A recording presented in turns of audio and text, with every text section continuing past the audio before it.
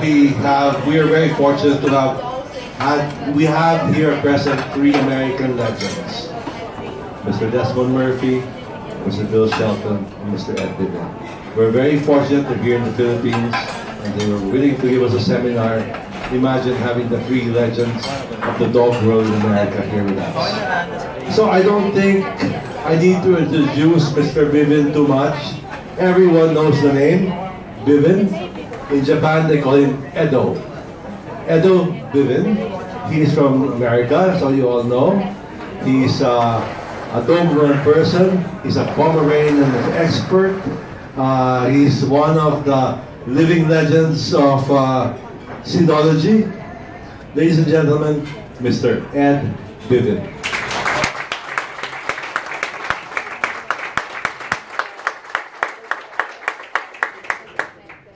Rather difficult to follow that introduction and to be placed in the company of these two. Dinky, I appreciate very much the opportunity to come talk about a breed that I have either been directly or indirectly involved with for 65 years. So I've seen many stages of Pomeranians around the world and in America, but I'm going to take a minute to ask you to remember something. We were anticipating tonight there being maybe 20 people here, and that we would be in a small room, and that we would have an intimate discussion, so to speak, about 2 or 3 breeds. Obviously, the rules have been changed. So we're in a large group. You're wonderful to come listen to what we have to say. But I am going to ask you to keep the private conversations down as much as you can. Because if you talk over here, it affects these people over here from hearing what we're trying to do. So if you'll just keep that in mind for us, and remember we've got outside noise here too. We'll make the best of it. That's what it's about. The professor comes out in me once in a while, and I ask that you remember those things for the consideration and out of respect for the people who are here, not so much for me. Okay?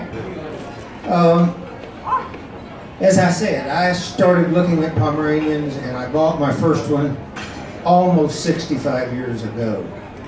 And the breed was considerably different. Both standards today, the AKC and the FCI standard, they talk about a square breed. It is absolutely square. And that is required in every standard that I've ever seen.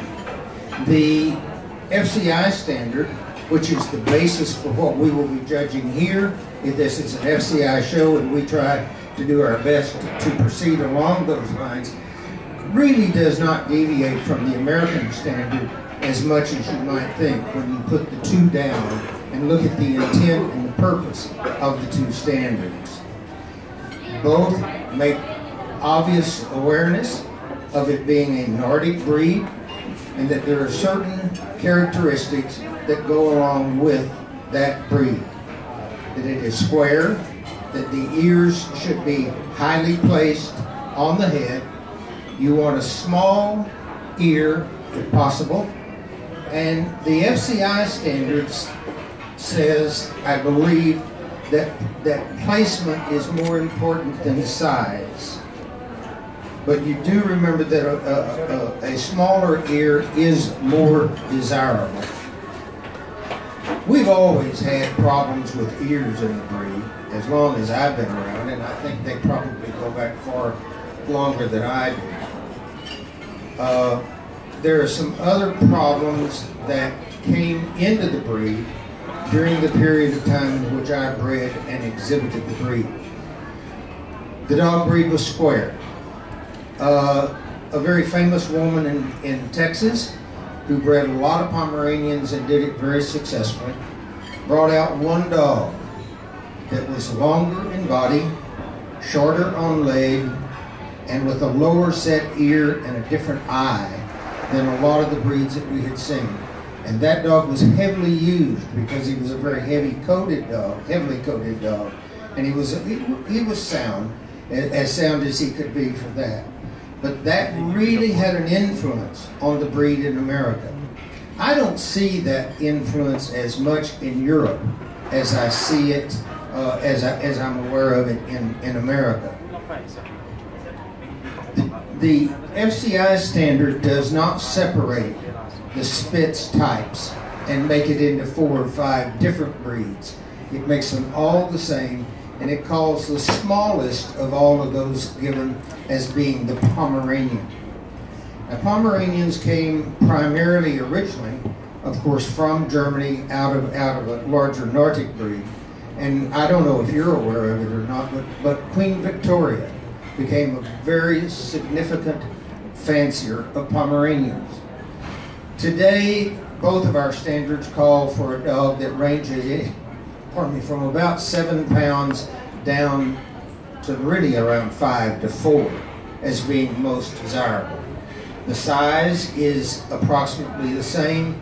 I would think that the European dog is a little bit taller maybe than a lot of our dogs in America. But that's because of that American influence of a long and low dog who was heavier in bone and heavier in head. And we still see that in a lot of American dogs. There are some of us old fogies, so to speak, who do not like that. We like a more square dog, and we like a little bit more foxiness in the face, and a better ear placement. We think those things are essential. I'm going to talk about some things that some of you are not going to want to listen to. Among those being a very sad situation that we see today and what has happened to coats. And I say it's sad because it is. There are a number of things that are being done. I agree with what Bill said, and certainly in what Desi said, that presentation has a whole lot to do with the perception of a breed. But both of the standards, well, the FCI standard, I don't think really allows technically any trimming except of the body coat or reshaping. The American standard says that you may reshape or not reshape, but you may really just clean up with a minimal amount of trimming the shape of the dog, or for just neatness as much as anything. Well, what has happened is that we've all become victim of a little malady called black skin disease. And I'm going to talk about it a little bit. Black skin disease was present 65 years ago when I bought the first one. It is not a new thing. It has been in Pomeranians for many years, but it was not prevalent at that time. And we referred to it at that point as being elephantitis. It was not called black skin disease, but the same symptoms prevailed. There were people who bred to it. Some never paid any attention to it. I never bred to it. But of the lions that were present, it was known that it was probably more heavily carried in some lions than it was in others. And I think that there are certain awarenesses of black skin disease or the potential for it in puppies up to about 6 months of age. When you judge Pomeranians and you look at them on the table, if you will look down the center of the back, you will notice that a puppy frequently has a different texture of hair down the center of the back compared to what he has on the other part of the body. The dogs that maintain the same fluffy undercoat type coat are the dogs that later are more prone to be affected by black skin. Now remember that. I believe it is the FCI standard and the American standard that both talk about the difference between a puppy coat and up to a certain stage as being a soft, fluffier coat. At no point, in my opinion, up past about 4 or 5 months, should you ever see the absence of significant guard hair. There are some things that are common in all Spitz breeds, among those being a double coat. And I'm a purist. I'm offended when you remove half of the coat on a double-coated breed and you expect me to accept it. I'm not going to do it. It's a double-coated breed. It must have the guard hair. Because if you blew this dog up that weighs 5 pounds and he weighed 50 pounds and you put him out in the snow, there are a couple things that would be very essential for him. One would be enough length of muzzle to allow the air to warm before it hit his lungs. That's one of the reasons that you have the shape of a head that you have in any of the Nordic breeds. They were not hot weather dogs, they were cold weather dogs. And the other thing that is so typical is the coat. And a third thing is the tail.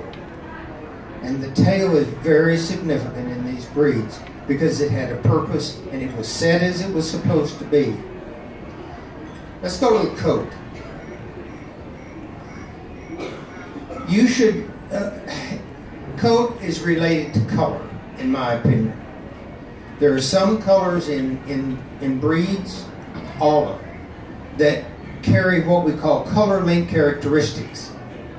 In a black and tan Pomeranian, you do not often, if ever, get the same texture that you get in oranges and creams and some of the other colors. You get a little woollier coat. And if you put your hands on a Pomeranian and you feel the difference in you feel the texture in the coat, please understand you must have a significant difference in the feel of the guard hair of the standoff coat and that which is next to the skin called the undercoat. Any questions up to that point? I have one. Are there any ones in the world today that are afraid of the black skin? Well, I no longer breed Pomeranians. I am not aware. I do know that there are people who have significantly worked to get it out of their breed, or out of their breeding, and I think there are people who are less concerned about it. But as far as I know, the breed is fairly well smitten with black skin disease. And you're seeing it in some of the other Nordic dogs now as well. Any other questions up to that point? I was in Israel last 2 weeks ago. Yes. And some people asked to me about the blue color in the Pomeranian. What you say? Blue color.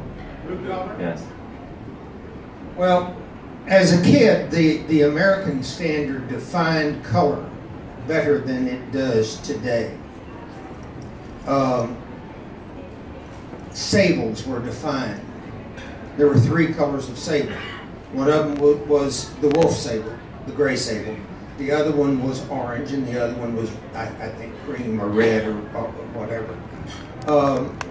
But we said that there was a black band of color in a sable. If you took a sable coat and parted it down, you would see a black band, which was the tipping.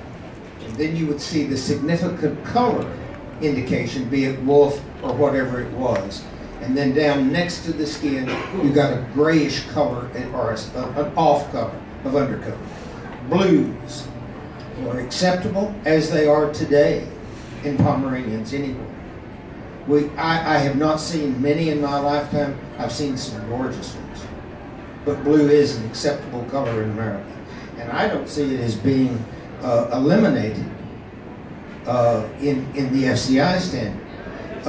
Both of those standards make reference to the color of the eye because of the introduction in America of the Maryland.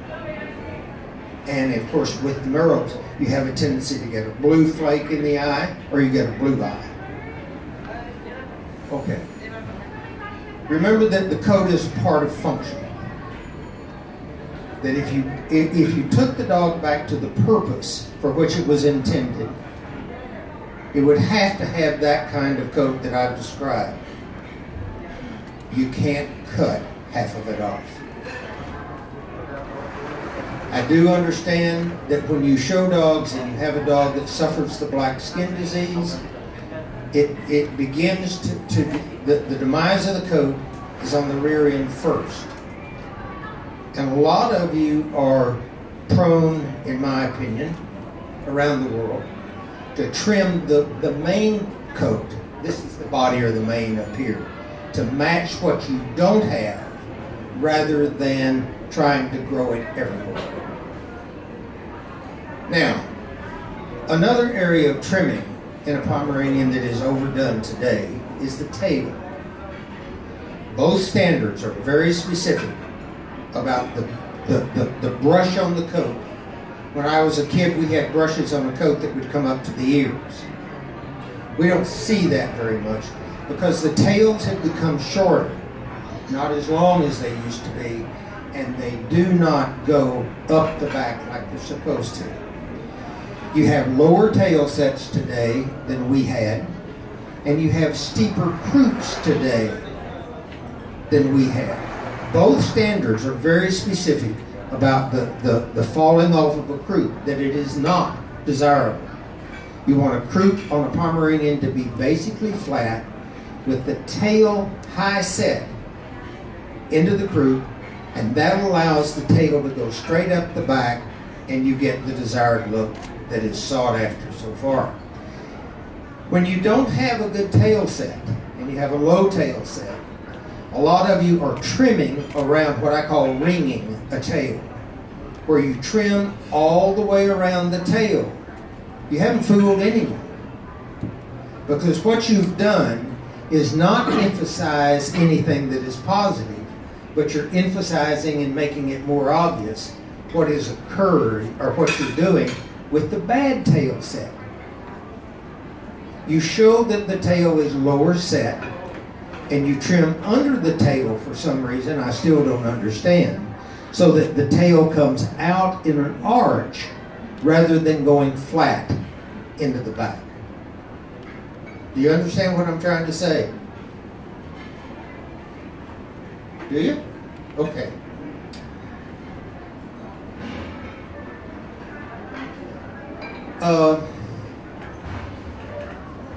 Feet should be trimmed. The edge or the end of the ear should be trimmed. And I have no objection because I did it myself. We would take a scissor and take off the rough edges, but not to reshape. But if you want to trim more than this old guy would, don't do it with a clipper. Don't do it with a straight line scissor. There is something made called a thinning shear that does it very nicely. And don't trim under the tail. Let that coat grow, and you simply part it down the middle, brush it to each side, take the tail, and blend it all together with a brush or a comb. And you get the same look. Any dog should maintain basically the same profile moving that he has standing. Pomeranians should not be long in loin. None of the rest of them should be. They should be longer in their length of rib and short in their loin. And then you get the tail coming up, and it's really wonderful. The Pomeranian's a bit of an anomaly in the fact that it's a square dog, but because of the proper tail set and the head carriage, you get a very short back appearance. We do not have, we don't have the refinement in the breed today that the English bred in the breed for many, many years. We have shorter legs, we have heavier bone, and they are very heavily coated. Now, that's not something that I particularly like because I don't think it goes with the rest of it. But the American standard allows for it and really kind of encourages it. I don't know why.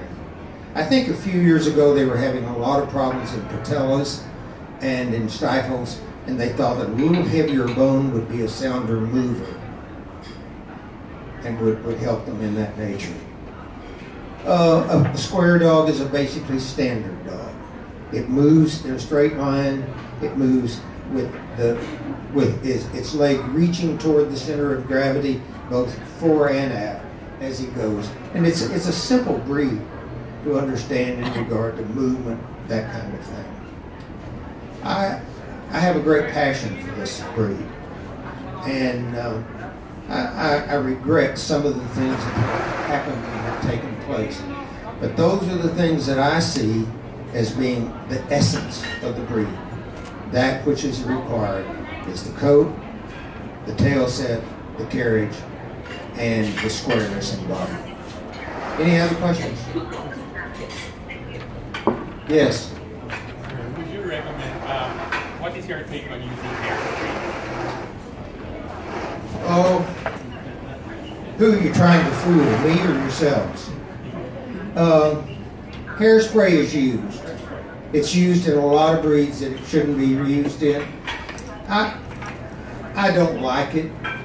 I would much rather put my hand on a Pomeranian that had a natural coat, that was harsh in the guard hair, and had the feel that was correct rather than sprayed in. It offends me when I see people stand outside my ring and spray dogs in. I don't like it. But I'm a purist, and I'll die a purist. Any others? Yeah, and why would the standard calls for fox-like expression? Why did so many breeders try to breed for the baby dog? It goes back to the influence of one kennel and one area. They called it those sweet little faces, or those this or that. Both standards call for either a fox-like or a foxy head and appearance. You get pretty chowy looking muzzles today in a lot of Pomeranians, and that's not right. But it goes with the heavier bone. And when people breed for the heavier bone, they're going to change what happens right here.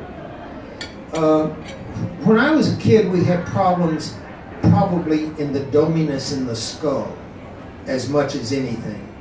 The skulls are less domy today, but they're wider, and a wider skull will often lower the ear set. There are just some of those things that happen. Any other questions? Yes? How do you think of top bear or I mean the cook bear? The whiskers? Yeah. Well, I don't have an objection to their being cut unless you're trying to take a chow muzzle and make it less chowy. Personally, I think dogs have whiskers for a purpose. It adds to their sensitivity, their sense of touch, all those things. So why take them off? Because for the header, right? Actually, the Pomeranian head is like first. It's also very wide. But if they're fair and have the bear, you lose more the bear. So I think top will not just die or stay there. Well, of course, I've never seen a fox with a trim whisker.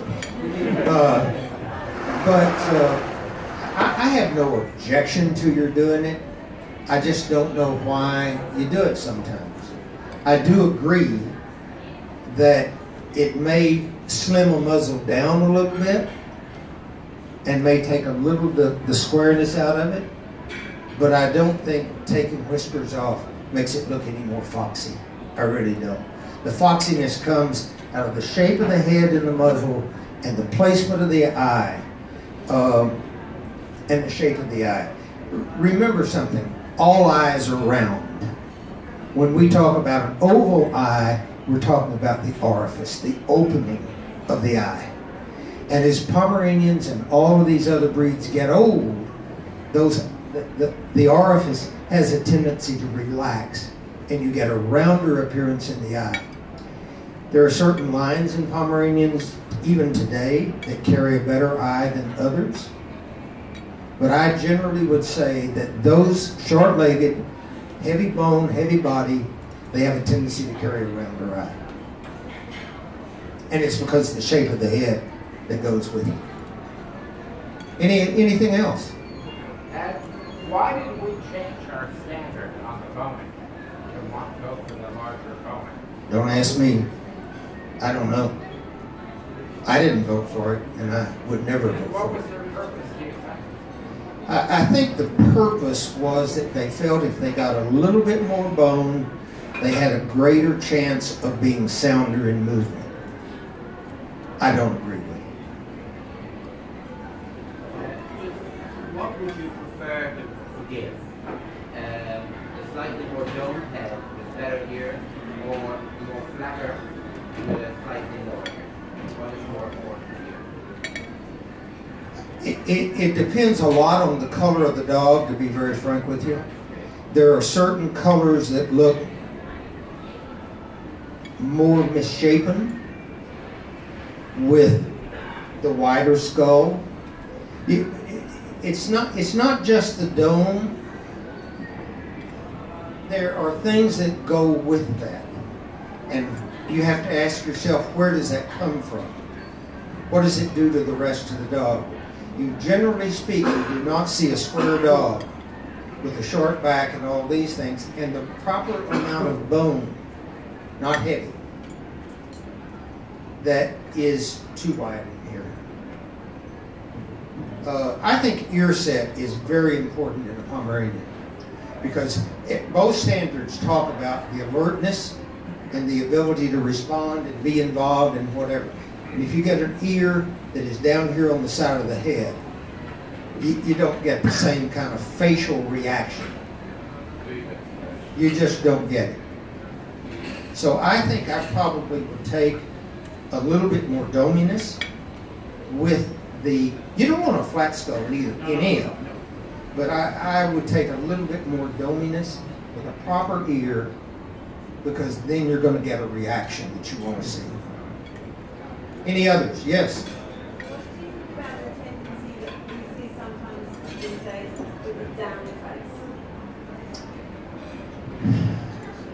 Well, a lot of that has to do with the backstop. I mean, the back skull, and with the stop. I think when you get a proper stop in a Pomeranian, which is very obvious, really, you don't get a down face. It's when you get an absence of stop that you get the face coming down.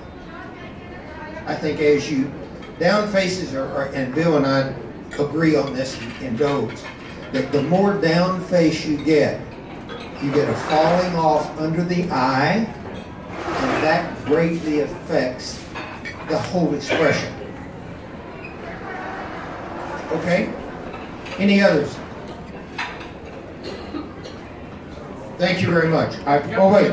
But then going back to the bowing. Yes. Now, you get a dog with medium bone, right? But they blow up in cheese and spray the legs where they look like street cars. Don't ask me. Because sometimes when you do, sometimes when I'm judging a bowing, off for me, but when I put my hands, the bowing is proper. But they make the bone look, I mean, sometimes the bone is this big. I mean, Desi and dogs, I've been here 65 years. And I assure you that what Bill said about corgis or what you said about chows is applicable under this same condition. It's whoever reads the standard and what they interpret as being. And if you don't get the direction out of the parent clubs that you should get, that leaves it open to interpretation more than it is if you get a strong direction. And the American standard says medium bone.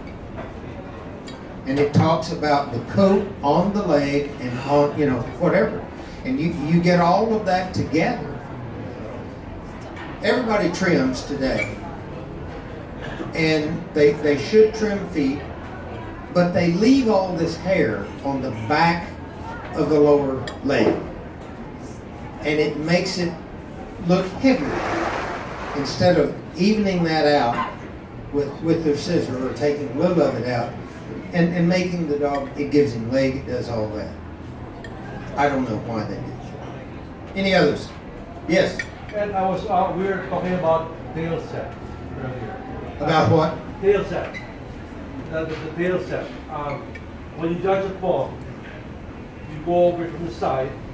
You normally put your hand on the butt, on the butt, and check for the tail set. Yes. And correct me if I'm wrong. When you put your hand behind the buttocks, you shouldn't feel the tail protruding because it should fall flat. Should go flat. So when you feel the tail, when you go like this to the back, this is the front, this is the back. When you feel it this way, and you feel the tail protruding, it's a bad tail set. Well, basically that's right. You have to do something else though. You have to feel the line of the croup. You can't talk about tail set in dogs if you don't talk about croups. But in feeling the back, as a judge, in feeling the back, the tail set really. In a bad tail set and a bad croup, you will generally find that the curve of the tail blocks your hand. Yes. That's right. You can open the tail and but if you ever watch me judge Pomeranians, seldom do I judge them that I don't flip a tail back and put it back. I do. Yeah. Any other questions? Yes. In Asia, What? Listen. In Asia, there are two types of Pomeranian. One from the very old UK line, which is prevalent in Japan and Taiwan, and the other, the more American type. No. Don't use the term American type. Round the type. Don't use the term American type. Canadian. So the one that is from the old UK are more foxy with more dark hair, less undercoat. What is your preferred type? Well, I'm going to take a square dog with a proper tail set and a proper back line. I'm not going to use, if I have any choice at all, a dog that is short on leg, longer in back, and probably, I can say that we see Pomeranians today with too much coat. As a result of that, you trim them severely instead of breeding the right kind of coat. The best dog I ever bred was a dog called Ready Teddy. And Teddy was a perfectly square dog with a beautiful tail set. But you could not, it was harsh. Had a gorgeous undercoat. And I see all you guys flipping coats today with a comb. I probably started that. Because he had this tremendously harsh, thick coat. And you couldn't, he was line brushed like a poodle. And then between each line, I slicked it to be sure that I kept the undercoat going and coming in. I think part of the problem in not having, well, undercoats are bred just like guard hairs or outer coat is bred. But I think a lot of times the care of the coat takes out undercoat more than it destroys the outer coat. Personally. How many of you bathe Pomeranians? How many of you bathe a Pomeranian? I can tell you that 60 years ago, almost nobody bathed a Pomeranian. And I was encouraged to do so and fought them all the way, and they were right. A Pomeranian should be clean like any other breed. He should not be freshly bathed before a dog show, as he should not be freshly trimmed before a dog show. And don't ever trim a dog that you don't have somebody gate it for you. See what you've done with a scissor, with a thinning shear. Let somebody gate him. See, You know, one of the big problems today is everybody trims dogs alike, the same, without understanding or acknowledging what is under the coat that needs to be what the coat's built upon. Any others? Thanks for the privilege. I enjoyed it. Take care.